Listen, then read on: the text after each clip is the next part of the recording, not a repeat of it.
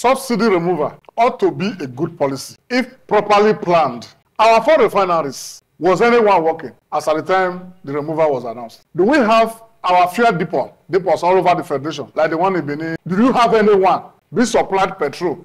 Federal government is making use of private farms. NNPC is making use of private dumps. And these dumps are mainly along the Atlantic Ocean lines. Our roads good. That even the tankers that are loading from Lagos, from Warri, from just along the Atlantic, going to the far north, how many of them really get to their destinations? One of the reasons they used in bamboozling everybody was that our neighboring countries were the ones enjoying the subsidy. As we speak, they are still enjoying it. People deliberately built fuel stations close to the boundaries, massively across the federation.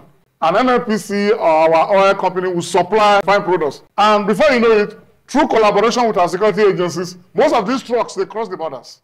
And they are still crossing as we are talking. When the federal government started the issue of palliatives, have you also forgotten that the same federal government went to the electricity sector to increase to allow electricity tariff increase by banding all the groups into different, banding everybody to different groups, Group A, Group B, Group C. Are you aware that that decision alone is yet another troublesome decision that has rendered many manufacturing sectors into troubles? Are you aware that decision alone is affecting a lot of our higher institutions today? And there is a proposal now that students have to be paying 80,000 naira as electricity charge. Are you aware that even the small-scale industries are packing up because of that decision?